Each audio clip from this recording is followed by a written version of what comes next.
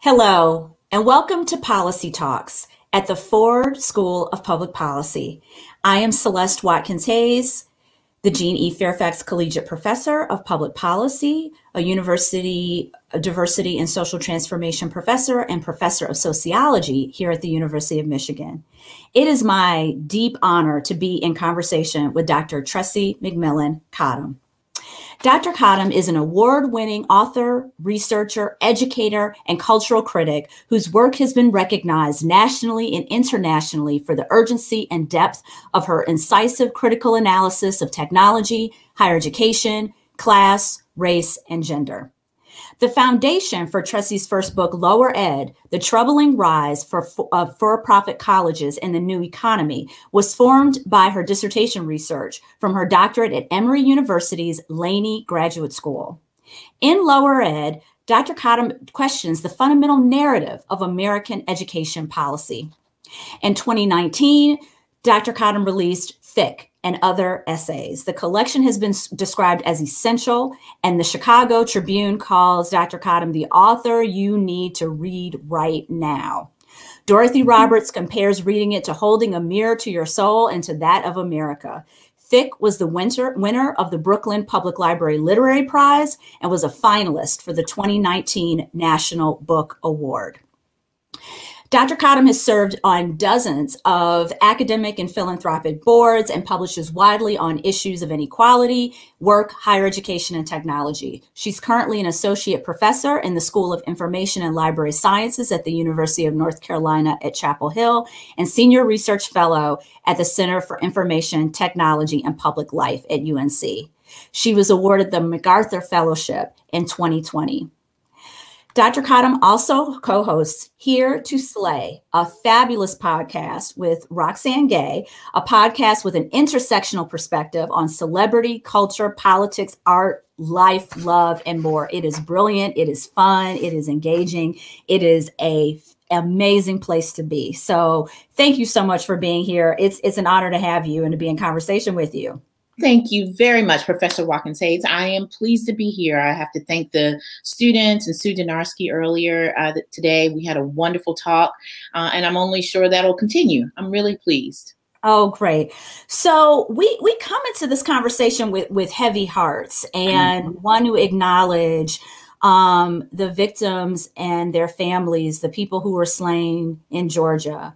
And as we try to understand what happened, as we think about how we respond to this, what kind of questions come to mind to you? We're dealing with an epidemic of gun violence in this country, but we're also reminded of the notion that to be socially marginalized on the basis of race and class and gender and sexuality and poverty is to have a deeply unsettling proximity to death. Yeah. Can you just talk to us about that? And you know, as we try to understand the details, because we don't know everything yet, what questions are coming to mind for you? You made me think, of course, of Ruthie Gilmore, who says that, you know, the fundamental definition of racism is premature death. And if you don't look at what happened in Atlanta as part of a continuum of our decision about who deserves premature death and who does not, then you miss probably the most important parts of what has happened in Atlanta beyond the immediate and direct tragedy of the violence of the 8 people who were killed, most of them Asian and Asian American women. It is worth noting for reasons that you point out so well, and that hopefully we would all be familiar with, which is that not all of us bear equally the cost of America's preoccupation with capitalist extraction, oppression, and the gun violence it produces. That's just the story of the American narrative about whose lives we are willing to put on the line to defend the right of other people to control the terms of extraction. right? That's what we have seen since, time immemorial of since the founding of this nation, certainly. But over the last few years in particular, a ratcheting up and a clarification of the call to violence. It was everyday routine violence against minority people in this country. And so it's part of that continuum, one that is as tied to racism and sexism and immigration and colonization as is any mass murder in this country. A country that, by the way, has far more of these than any other country in the world. This is a uniquely American problem, right? That is predicated on what the American tension is. That is that this was one of the first major democratic nations, but it was also built inherently on enslaved labor, and on the expansion of global slavery. Until that dialectical tension is resolved, the nature of American violence will always look like what we see in Atlanta today. And so we know the narratives. We know why people feel emboldened to do what has happened in Atlanta. But that is also not unique. I think it's really important that these things are specific, but they are not unique. They are just very much us. It is exactly wrong to say this is not America or this is not the America I know. This is actually uniquely American. And how do we think about resolving that dialectical tension that you talked about? Because for so many of our students in particular, they're now witnessing this ever-present narrative and dance that we do of a tragedy happens, there is sharp analysis, just as you've provided, and people retreat to their defensive postures and ultimately defend and continue to defend the status quo in a lot of ways. How do we break through that? How do we break that dance, that cycle of thoughts and prayers, but no action, of the kind of lack of embrace of a deeper analysis of these issues?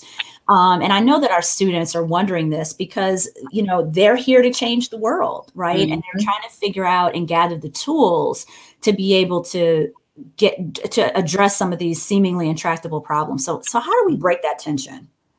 It's fascinating. They say, one of the things they told us repeatedly when I was in graduate school is that studying race, class, and gender inequality means to constantly advance your own skill set while negotiating a world that willfully refuses to negotiate that same skill, right? It is to become expert in something that people just don't want to know. That is fundamentally our problem. There is almost no problem in public policy where we don't know what the answer is. I think it's really important for people who are entering public life to understand most of our problems are not problems of empirical limitation. They are problems of political will. Yeah. Right. And so no matter what you are studying, when you enter into the realm of public life, you are entering into politics, small p, not big politics like run for office or et cetera, but you are dealing with the everyday negotiation of politics because people know the right thing, or they will know the best or the effective thing to do by and large. Usually what you're dealing with is a willful resistance to the right thing. And that's because it is either comes with political consequences, right, or personal sacrifice. Right? So what do we know historically about getting people over their inertia to the right thing to do? In politics, both big P and small p, you only do that a couple of ways, and only one of them, to my mind, is desirable. But there are only a couple of ways. I mean, there is just direct conflict, obviously. But there's also building solidarity to make political choices that you want to have happen, the inevitable political choice. Is about shifting incentives such that people who may want to do the right thing have cover to do it, and people who do not want to do the right thing pay a far higher price for not doing it than they would for ignoring the problem. That's some of what we see when we talk about like the the groundwork that has happened throughout the U.S. South, for example, over the last 6 years to sort of build political solidarity and will and capacity to move the needle on things like voting rights, local governance, state governance, and then also, sort of major political party platforms, moving the needle on those things. But I think for people who are entering into public policy with the sense that you want to change things, it is really important to figure out as early on as you can, one, what your own personal constitution is on these things. I think that once you are in public life, it's a little too late to determine what you are willing to compromise on and with whom you want to be in solidarity with. Yeah. The sooner you make decisions about, this is my team, these are my beliefs, right? And these are my values. And now I can be moved on means, but I can't be moved on my constitutional beliefs, right? As soon as you can figure that out, right, the better off you are, because you're actually not entering into a war of empiricism. You're mostly entering into a war of narrative and belief and incentives. And the only thing that really works there in a representative democracy, certainly anyway, is solidarity with other people. And Tressie, what would you say are your constitutional beliefs? That's a great question. I actually spend time every year revisiting this. That's how I spend my birthday, by the way. I spend the week of my birthday revisiting, sort of like, okay, what do I believe in? And am I still really clear about that? I think my beliefs are really straightforward, which means that they're easier said than lived, because the simple things are the hardest things to live out in your daily life and in your work, especially when there's so many incentives for you to do other things, easier things, frankly. I believe Black people are human. And that's still just a radical statement. It does not mean that we are magic. I mean, all due credit and respect to people who, wave the banner of Black girl magic. But as a person who deals in the complexity of the human condition, I think it is far more important to be human than to be magic. Interesting. Right? Yeah, magical bodies are the ones we don't mind holding up. Yeah. To take the shots for other people. Magical bodies have things done to them so that other people can be more comfortable, right? Magical bodies that are seen as constantly self-generating don't require any investment from the state or from other people. Human beings do. And so for me to say that I believe Black people are human really does shift almost all of my empirical assumptions, right? So I think about the work I do, sociologically. When I come into a room and I say, whatever you have assumed about the rational incentives of other people who pursue higher education or pursue work, they are probably also true for Black people, because Black people are human. That actually does shift assumptions, that there isn't something inherently flawed in our racial category and makeup that makes us, a natural match, for example, for poorer outcomes or poorer opportunities. That's still quite a radical statement to say in some disciplinary conversations. And then in my everyday life, when I try to write for publics, when I try to create a public around an idea or participate in public discourse or in policy narratives, my belief system is always guided by what is the best I can do here that no one else could have done if they were in the room. If somebody else could have done it, then I just need to get on board with them. And it's about knowing when I'm supposed to be a leader and when I'm supposed to be a follower. And it's not always the case that I need to be leading a conversation. So I try to ask myself, what can I contribute here that only I could have contributed? And if that is of use in that moment, then I do it wholeheartedly, and I do it 100%. But if the best thing I could have done would be to put forward or to join forces with or contribute my energies to somebody who has a better analysis, a better plan, a deeper understanding of the issue, sometimes the best thing you can do is actually follow. And being a leader who knows how to follow is, to me, it is what turns leadership into service. Right. Knowing when to follow. Yeah. Right. So there was so much there in what you said and that I so appreciate. And thank you for kind of unpacking the phrase Black girl magic and getting us to think about that and complicate that phraseology. I really appreciated that. And then the other thing that strikes me is when you think about analysis and then the plan, that so often is how we think about policy work as well. Mm-hmm. But what I see you doing, which is so powerful, is bringing in a cultural analysis as well to these conversations. So we're thinking about the economic implications of something, the social implications, the political implications, and then you're also thinking about the cultural implications. And I just want you to talk about, I think my suspicion is the reason that you do that is that you don't believe we can disentangle policy analysis and cultural analysis. I suspect that you think that the two go hand in hand. Yeah. And I wonder if you can just comment on that, because I suspect you had to defend that choice of, getting us to think about all that's happening in our society, mm-hmm. right? To think about how it's all fitting together through mm-hmm. these kind of cultural conversations you're sparking. So can you talk a little bit more about that intersection of cultural analysis and policy analysis? Absolutely. Who deserves credit for that is my grandmother, who used to say to me, little girl, don't listen to what people say, listen to what people do. Mm-hmm. I think, right. So what we understand and how I understand and have translated that into my life is that the policy analysis, the political analysis, and the economic analysis and all that is very important. But that is about who we think we are. Right. It's the story that we tell about ourselves as being rational, being motivated by sort of clear-cut incentives. And if you can just align those properly, you will get the right, proper outcomes. Right. Mm-hmm. The problem with that is that we have an immense amount of evidence that says we don't operate that way at all.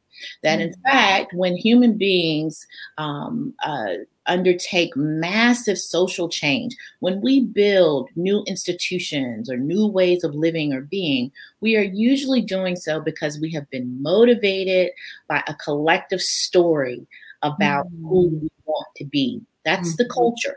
Who we want to be is usually at odds with, or certainly in a negotiation with, who we think we are. Mm-hmm. And what I saw happening and still see happening is that for every time I was called into a room at, on Capitol Hill, or to go to the White House, or go to some state agency to talk about, data research-driven decision-making, you get in the room, and many of your students have experienced this if they come from work life, or they will soon. You get to the room, and what people tell you they do is remarkably different from what they actually do. We make data-driven decisions here, right?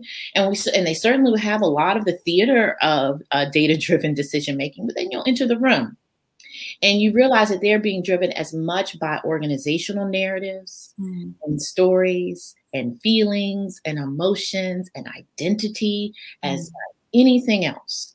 And so it became really clear to me, especially in some of the policy rooms where they call me in and they go, no, we've got the data. What we would like from you is for you to tell us a powerful story that will move the needle on getting people to accept the data. And that to me is the cultural analysis and what that does. And knowing that the world that you send that data and that research out into is always going to see your empirical findings through the lens and the limitations of the culture, right? We've got to condition the culture to understand a more nuanced conversation about race and class and gender, for example.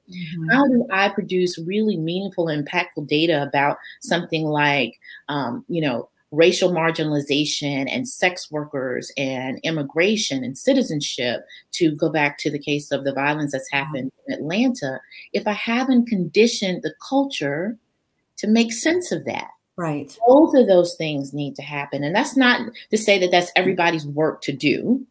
But if you can create and craft empirically driven and sound stories that also tap into the cultural discourse, our desire for a story to make sense of the world, I think you have a much better chance of using the data and the empirics and the policy work to actually get people to take that up.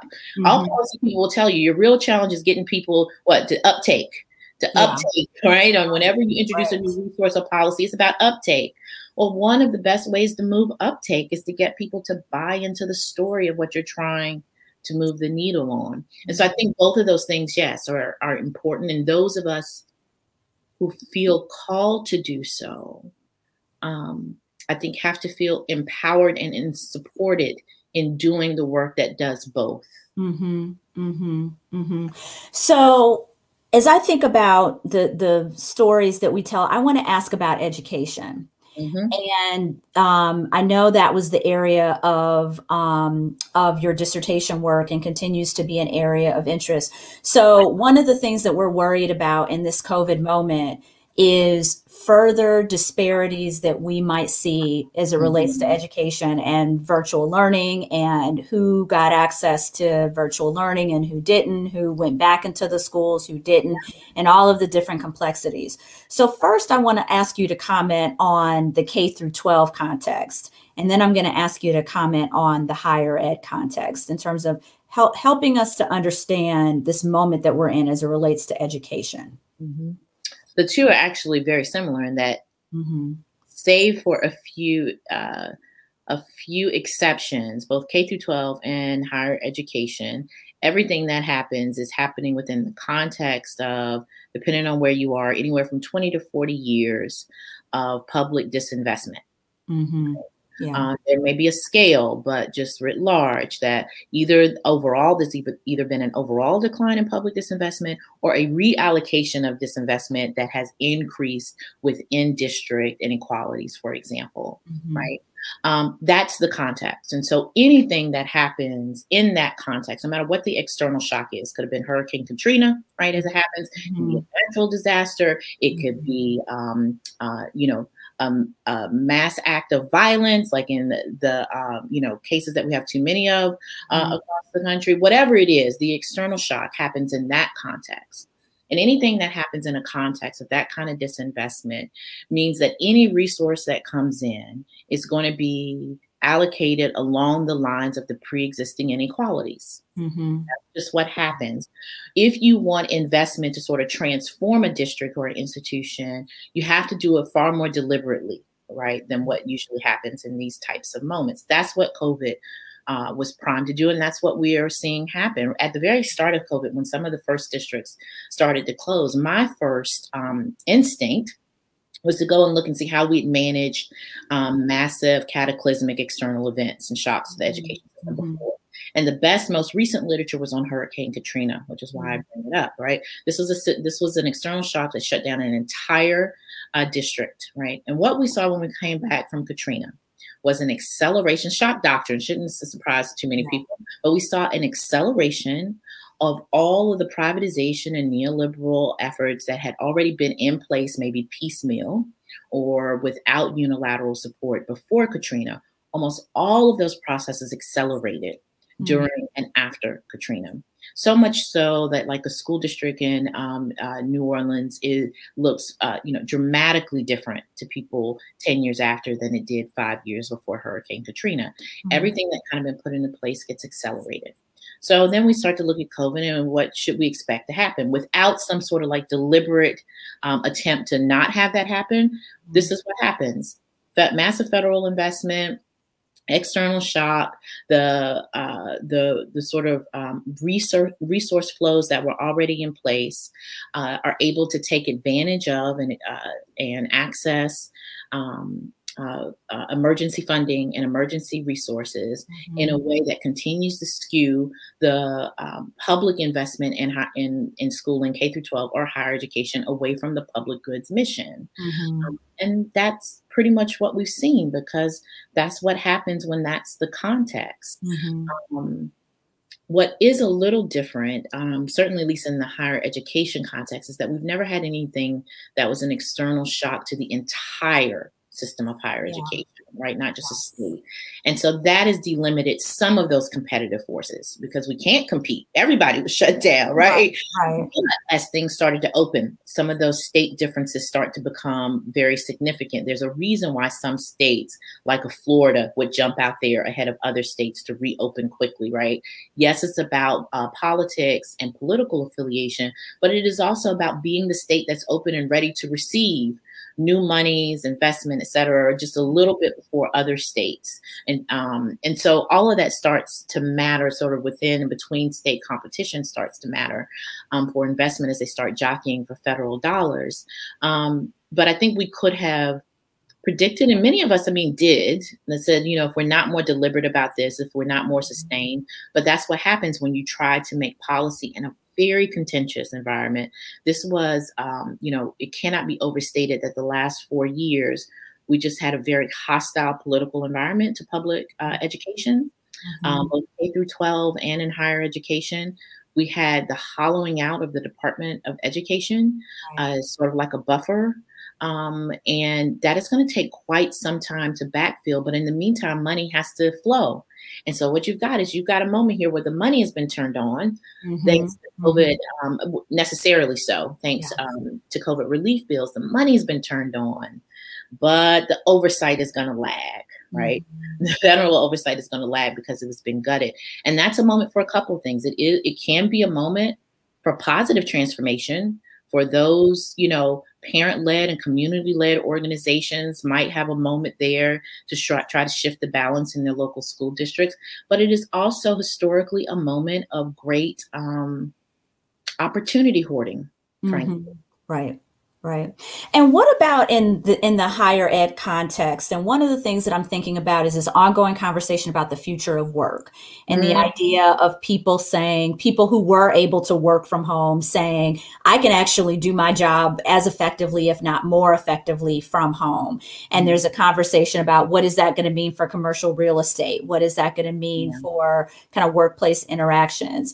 And there's some skepticism around whether higher ed was able to pivot as effectively. But on the other hand, real questions about college affordability and the idea of, should we be charging what we're charging? And is there a way to do this more efficiently and more cost effectively through the use of technology? Students have to be on campus for all of their classes. Is there a way that we can deliver some of what we do that is so special and so important in a remote environment that might render costs cut a little bit and for us to be able to make it more affordable for students to attend?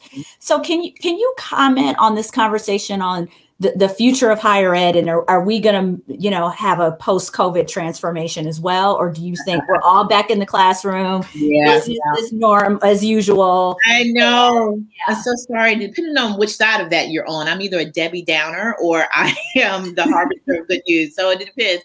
I think that the proposals of a radically transformed post-COVID university are vastly overstated because you have to look at what we actually learned from COVID, not what we can now predict people might learn from COVID or what they would experience. So our first thing is very similar to working at home.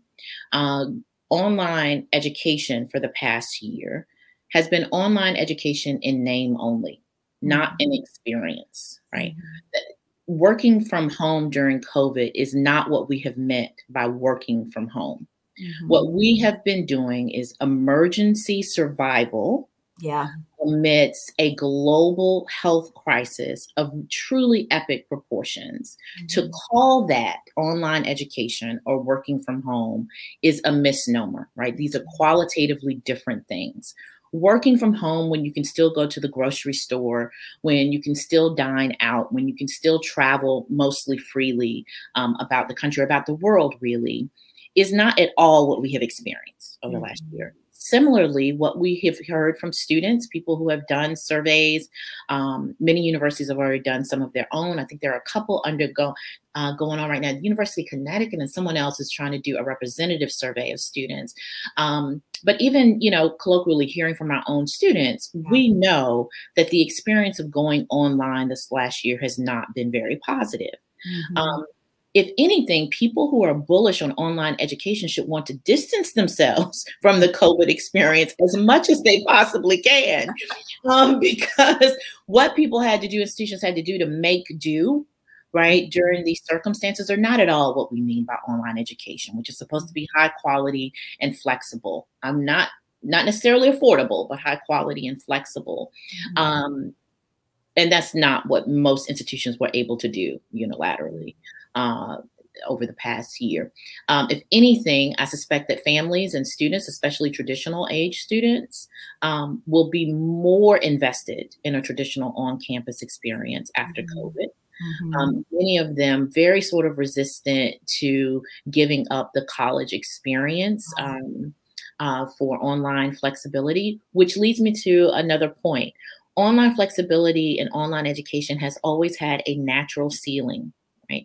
And that natural limit is market desire, right? People have to want to go to school online, not settle for going to school online because their lives are so complicated and it's the only way to get it done, but want to go online, to desire going online. There is a natural limit for that. I just do not believe, given the limits of our current technology, our current cultural reality, the norms, all the cultural capital we invest in the traditional college going experience is not going to transform overnight. And I don't think that a once in a lifetime public health crisis is enough to rewrite 100-year narrative about going to college. Yeah. And all of the tangibles, but the intangibles that are so much a part of that experience. It's about not just the professor speaking, but it's about the networking. It's about the building of community. It's about the independence of having to strike out on your own and figure out how to solve and address your challenges. Education is really good at everything but social and cultural capital. And as it turns out, social and cultural capital are how people make the decision to pursue higher education. That's the fundamental mismatch. We actually are not very good. We're good at leveraging existing social ties, but building new, meaningful ones that lead to career mobility and personal growth and relationships, both interpersonal and professional. Those still are not things well suited, to online. Right. So can you talk about your own professional trajectory? And as we listen to you talk, we hear such a multitude of experiences in the policy world, in the cultural conversation, in education research. And I wonder if you can talk about how you have crafted your professional trajectory. And particularly for those of us with PhDs, we know that, we were often given one model for how you craft your profession. And it is, step 1, step 2, step 3, and don't you dare deviate from it. And you have recreated that model for yourself and created a model for others. So can you talk about that? And, how intentional was it? That's the $1 million question, isn't it? I always say, I've got to get a better story about this. I got to get a better branding. I really do need to start owning. Oh no, absolutely. But I'm all part of the plan. I'm still not there yet. So let me be very honest with you. Listen, at the outset, I like to say like the first 4 or 5 years of my academic career, I mostly made decisions without knowing that there was an expectation that I choose something else. But really, that wasn't necessarily about like being first generation in college, because I wasn't, but I was the first in my family to pursue a PhD, but not the first to go to college or graduate school or anything. But the PhD, admittedly, PhD culture was quite unique and new to my context. But I really did in some ways benefit from there being not particularly high expectations for me. Like nobody was like creating me in their own mold, There was some critique that mentorship model. And then my earliest mentors were just really fiercely devoted to like intellectual rigor and discipline. And beyond that, didn't care what you did. I mean, my models were, if you're the best in the room, just be the best in the room. Right. We'll worry about the title and all that later. And so some of that was, I just got really, I think, fortunate in the sort of people that I attracted in my life. But then as I did start to kind of clue in, I mean, I'll give myself a little credit here. I cheated a bit in that my work was on higher education. So I was studying the system that I was being professionalized and socialized into. Unlike most of us, I think, when we come through the academy, like the way academic hiring and all that works is just this vast mystery to us, right? You focus on your domain of expertise. It just so happened my domain of expertise was the system that I was in. And I remember pretty distinctly, pretty late, it might have been like the last year, somewhere around when I signed my first book contract for lower ed, which is like my last year in graduate school. I do remember sort of making a choice about, okay, if I do this, this means this. And I know what the risks are and accept them and build a career based on these assumptions. And I remember thinking, I just spent the last 6 years studying everything from the state of adjunctification, financialization and neoliberalism in higher education, public investment, competition, macroeconomic changes. And frankly, it was a little hubris on my part. I thought I understood the problems of academia a little better than some of my senior, professors and advisors. The advice they were giving me was for an academy that no longer existed. I just knew that really well because I had spent a lot of time studying it. Yeah. And I thought, well, yeah, everything you're saying would make sense if tenure track jobs were still increasing exponentially. If we could count on the expansion of certain disciplinary programs and hires, if we could count on growing year over year student demand for higher education, and I knew all those things had changed. And so I was deliberate in saying, I need to do the best work I can under the best conditions that I can defend. As long as I do that, whether that was in public work or in strictly narrowly defined scholarship, that as long as I could defend it, it didn't matter who I was defending it to, whether it was a hiring committee or an editor or a public policy person.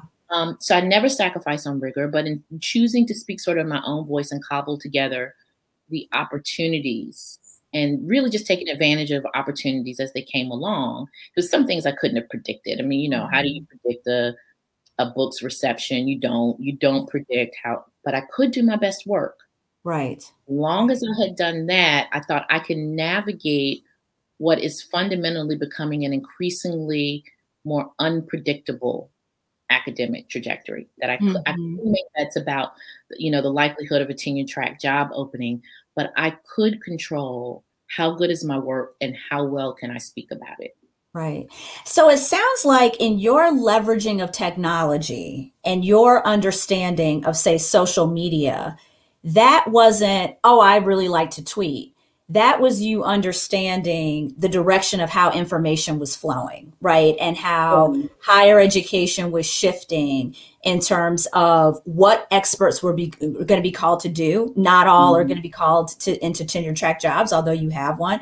But part of our public work is going to have to be more outward facing by design, because the pipeline of students that will be sitting in front of us and the pipeline of tenure track jobs was fundamentally shifting. So you realized that your voice as a professor was going to have to be much more kind of outward facing and to build a career around that.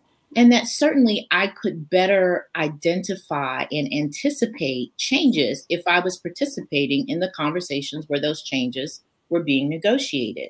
I mean, what I had learned from my dissertation research, where so much of it was happening in real time. So some of my earliest forays into like public discourse or social media was really about me trying to keep up with this super fast moving environment. I mean, the political environment for for-profit colleges in 2005, I think it was that there was literally a news item every day.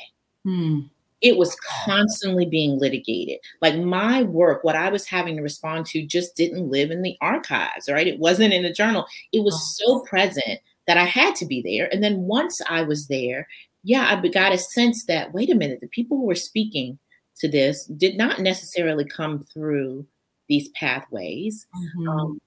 And that I would be expected, if I was going to be the expert on this subject, I would be expected to talk to them just as much or as well as I spoke to other academics. And so I did start to sense very early on that is where, the center of gravity had shifted on where discourse was happening and where policymaking narratives were bubbling up, and that I probably needed to be there. Yeah.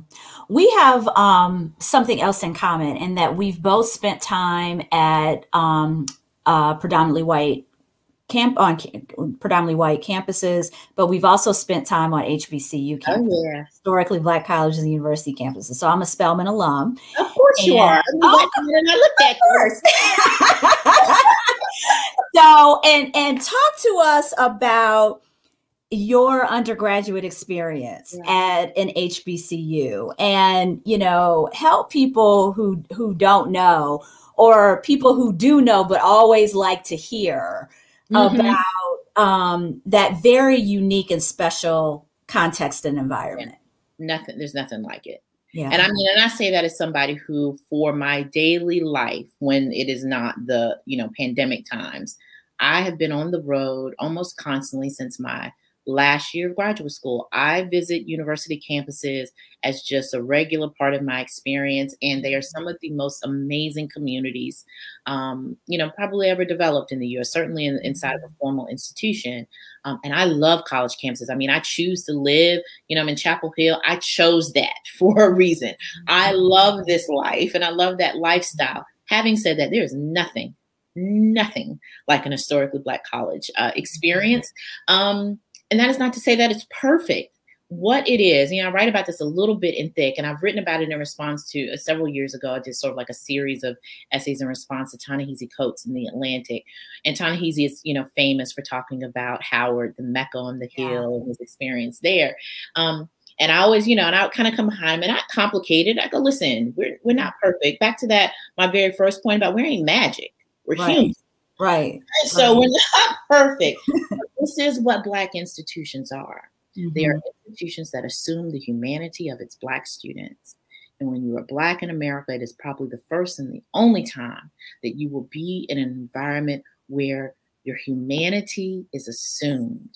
What is possible for you when you are not defending your very existence every day of your life for that excuse me, for me, longer than 4 years, it's okay. But whatever that 4 to 7 years is, for you that you spend. Some of us are having a really good time. My mentor said it there, likes to say, that's why you were there so long. Point. But it all worked out fine. It's okay. Right. However long you are there is almost no place in the United States of America where Black people control enough of the institutional relationships to provide even that kind of assumption and to have it built into the everyday functioning of an institution. We really only have two. We've got the Black church and we've got Black colleges and universities. And so what becomes possible for you? Listen, there's a ream of data about aptitude and self-efficacy and success, the long tail of success for African-American students who attend Black colleges and universities. And it's not just about what happens there academically. It is about basic psychology, which is that when you are safe, not just physically safe, psychologically safe. When you're psychologically safe, you can self-actualize. That's all it is. So it is that we are safe there in a way that you just don't experience every day as a Black American. And so, yeah, it's a marvelous experience. There's nothing like it. It's why I defend and invest in institutions, no matter how flawed they are. But I also know that once an institution is gone, you don't get it back. Right. Absolutely. And I suspect you're looking forward to being able to go back to homecoming in person. And I mean, listen, I may have an outfit planned. I won't admit to it. Don't we all? Absolutely. So before we pivot to questions from the group, tell us about your current projects and what you're working on now. Well, thanks for that. One of the great privileges and honors of the MacArthur Award is that it is a moment where you get to take a moment to step back. From no matter how, brave or self-contained you are, you inherit and internalize a lot of the pressures of academic competition and, staying on top of everything. And the MacArthur really does give you a moment to step back and think about, okay, if I could choose to do anything in the world, what would it be? And what would that project be? And really for me is, I was very fortunate to realize that I was already doing what I wanted to do with my life. But the resources of the MacArthur means I can do it in a way that is more sustainable and maybe at a different scale. So, you know, along the line of some of the questions that you have asked and that like some of the students asked earlier, which is like, how do you do this academic work that contains a multitude of publics? I am thinking very seriously about how to sustain that kind of work and invest in that work beyond myself. Right? How do I provide or create with others a space for academics who I think there are many of us who have maybe not a long-term parallel public career as I have and probably will have at this point till it's all said and done, but who in our work, just by the nature of how we tend to come to our research questions, very motivated usually by our personal experiences, I think we all have in us that one public long form, research informed essay that can shift a critical public narrative. How do I support that? How do we give the academic a year to take a moment to write in a different kind of way for a different kind of audience? So that's what I'm starting to build. I have a project called Essaying, where I'm talking about the form and the craft of writing for a public audience as a scholar, with the long-term plan of partnering with some organizations to make that a sustainable fellowship. That will support mostly minority and women scholars to write in this sort of way for the one project I say that nobody but you can write. What would that thing be? Because I do think that is super important to shifting narratives in a media-driven world like the one that we live in, where it's both cheap to create discourse, but really expensive to access high-quality discourse. We need more people in the room who look differently, who think differently, and who can bring different experiences to those narratives. And so I'm thinking about supporting that, and we're slowly building out that apparatus. I probably am in the middle. I'm in denial right now that I'm working on a new book. So we'll just continue to pretend that I'm not. But my research project at CTAP at UNC, which is what I came here to work on, is actually comes out of the lower ed, some questions I had at the end of lower ed, where I talked to hundreds of students, most of them women of color, especially Black women, who were enrolled in high cost, low quality, for-profit colleges. And when I would ask them, well, what are you going to do if this doesn't work out? There's no job for you on the other end. You know, you got $110,000 in debt. You're going to come out with a PhD or EDD or a nursing doctorate from a for-profit college that may or may not be accepted in the field. And they would say to me, well, that's all right.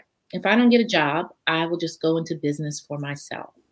And I kept thinking, wow, how entrepreneurship had become a catch-all social policy prescription for all these other intersecting social inequalities, right? We tell people to go into business for themselves because we don't want to invest in improving the quality of work. And so we call them the hustle studies. We're thinking about hustle as a way of entrepreneurial survival among women of color in digital economies. And so we're also working on that. Okay, wonderful. So we have some questions from the community, and one of them is about allyship. And I would love for you to talk about what is high quality allyship look like? And the way the person phrased it is, this is the golden age to be white and woke in America. And then they go on to ask about allyship. So can you talk about that? You know, allyship isn't even my favorite word. I like to say to people that an ally should be a way station on the way to becoming a comrade. And so the difference for me is that an ally is someone who has learned about inequalities, has learned about injustices, and feels personally implicated. A comrade is someone who has learned that their personal implication will come with personal sacrifice. There is. So for me, it's probably a necessary step on the path to solidarity, but it is not a sufficient one. And I actually think we've done ourselves a bit of a disservice in the public discourse about how we have made allyship the goal, right? Allyship is just a stage of identity development. It means you can do consciousness raising, and you should. Back to the point though about how important it is to serve in our leadership, to know when you need to lead and when you need to follow. I think those are very important things to develop as an ally, but always with the understanding that for us to move into a space of sharing the burden will always come with sacrifice. But I think it's important to point out that in exchange for that sacrifice, you are ultimately freed from all of the lingering restraints that allyship puts on you. So it is better to become a comrade. I think it feels better. Yes, there's personal sacrifice, but there's so much collective benefit that then spills over to your personal experience. But it doesn't mean it's easy. Yeah. So I think the best allies are the ones who are not trying to stay allies. What does that personal sacrifice look like? People really don't like to talk about this, which is fascinating. I've been thinking about this a lot recently. I wrote, a short piece a few months ago about, the goal of becoming anti-racist was always to break up with white supremacy. Like, I don't know if anybody told you, but it was supposed to come with some sacrifices. And I think we forget that part, that this idea that you can change nothing else about your life as long as you talk the talk, right? That is sufficient. But it means some relationships will not survive. Just like any other developmental stage. You don't keep all of your friends from 5th grade as a middle-aged adult. The same happens if you think about your racial identity development.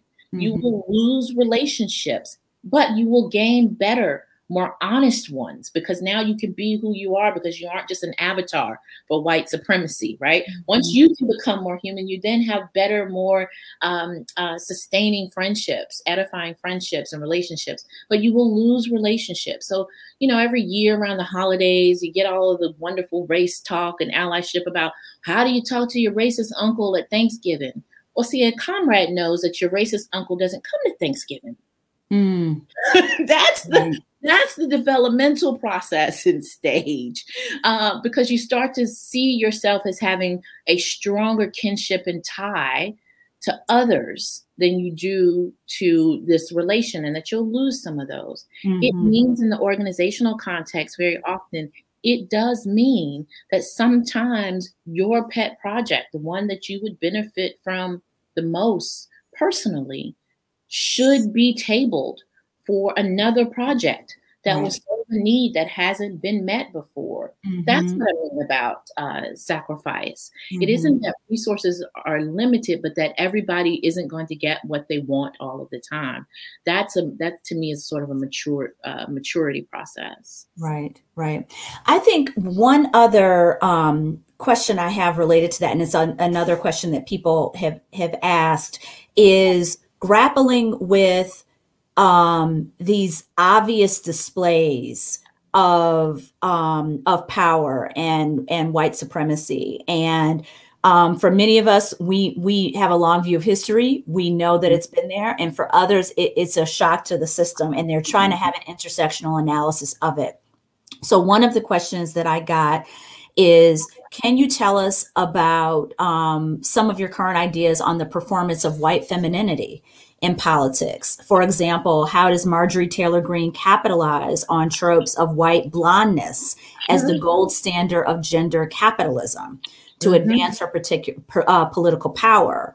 Or how Lauren Boner, I'm not sure if I'm saying the name correctly, invokes ideals of thinness. How do you see these performances evolving over the next decade? And I'm thinking about the writing that you do in Thick and how it's so perfectly suited to take on this very sophisticated question. Oh, thank you for that one. And if somebody can email me later if they ever want credit for the line that I just wrote down that I will be borrowing, and that is the gold standard of gender capitalism, because that works on so many levels. Because it is about blondness, which I've been critiquing lately as the culturally acceptable avatar of white eugenicist ideas of white supremacy. This longing for an investment in a genetic recessive expression of white purity that gets manifest as our cultural valorization of blondness, which so many, by the way, of the sort of extreme right, most of the most extreme right candidates like Marjorie and Boner, and there's a handful of them across the country who play in those tropes.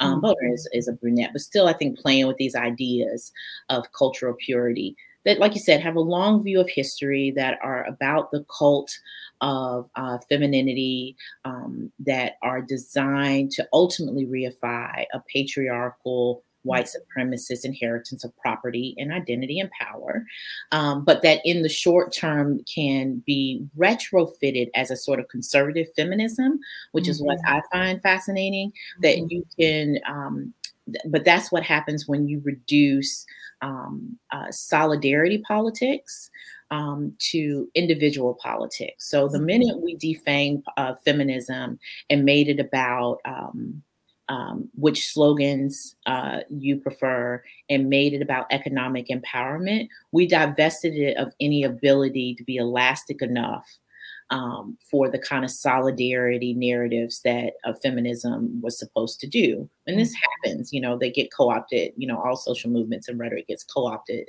eventually. But the idea that someone like Marjorie can call herself feminist at the same time that she opposes every basic tenet of even mainstream feminism. She's only feminist in a performance of individuality. So it's not even corporate feminism. It's a very capitalist feminism. That this has become such a powerful currency right now isn't necessarily a surprise, because these things happen in tandem. You see the sort of resurgence of Southern ideology and Confederate ideologies, right, that start to emerge on things like, the January attacks on the Capitol, but that really have pervaded like our discourse about what should we do about Confederate statues, right? That's right. There's this resurgence. These things tend to happen in tandem. There's a resurgence in a nostalgia for that lost Confederacy. That dovetails with what some of my colleagues and I have written in response to the sort of Case and Deaton work on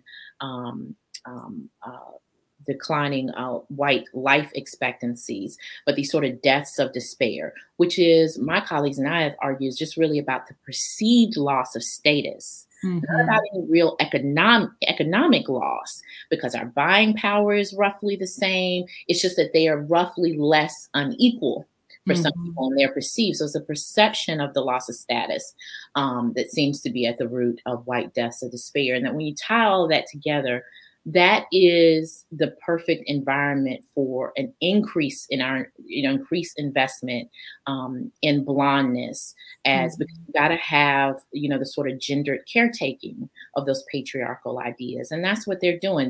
They sort of clean them up. They make them bulletproof in political discourse, because you can't attack a woman, right? And so you certainly can't attack a white woman.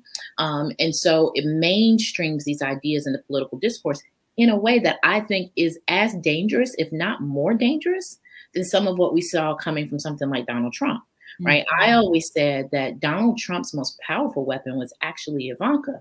It was his daughter doing the exact same work, but through that avatar of blondness and femininity, precisely because we are so conditioned for that to be eternally innocent. And that eternal innocence effect. And that's what they're trying to leverage in that political discourse. And I think this is one of the first times that women have had enough of a full franchise enough for them to do it in mainstream politics. They usually would have to do that through philanthropy and sort of tertiary political organizations. To be doing it from elected office is a historical first. Not one that I would probably call an achievement, but it is a historical first. And we're going to have to reckon with, how do we have a complex conversation about how not all women who proclaim feminism are doing feminist politics. Mm-hmm. Right. Right. And that brings me to Here to Slay. And I am so regretful because we have so many other questions and people have so many questions for you. But I would love for you to talk about Here to Slay, because I suspect that that is also a space in which people can hear from you and engage with you and, send tweets your way that you may kind of incorporate into the conversations that you have with Roxane Gay. So can you just talk very quickly about how that came together? Yeah. Well, so when we were pitching the show, Roxane and I had been friends and always had a really good time together. We would do these live events sometimes together. And we said we really wanted more of that space and less of some of the spaces that we were constantly being invited into. And that was not that we wanted something that was less serious, but that we thought it was important for us to bring some of the conversations that we have purely as academics or purely as sort of like literary authors into popular discourse, because both of us take popular discourse seriously. We think popular culture is serious business happens in popular culture, and is all the more serious for how unseriously we treat it. Mm-hmm. Right. And so we had this idea of, we called it the Black Feminist Daily Show, was how we posited it. And it is us taking on like what would happen in these conversations that everybody's having this week over the last week or two. What would happen to that conversation if we assumed the full humanity of Black people and LGBTQIA people in the room? Well, every conversation, as it turns out, gets smarter. As it turns out, every popular culture conversation becomes more meaningful. There is nothing that we've talked about on the show. We bring celebrities on, we bring authors, people that we think should be on the news far more than they are, that we think should be like on the Sunday morning news shows, right? We say to them, you can always come here. One of the most edifying parts of this experience is that we always have a space for any Black woman who's doing anything. And so, we have Stacey Abrams on, we have Gabrielle Union, just across the gamut, and they come on the show. And let me tell you, they walk into the studio and we come on and we go, hey, girl, hey, and see them just sort of like collapse. They've been on junkets and in these rooms where it's like combat, right?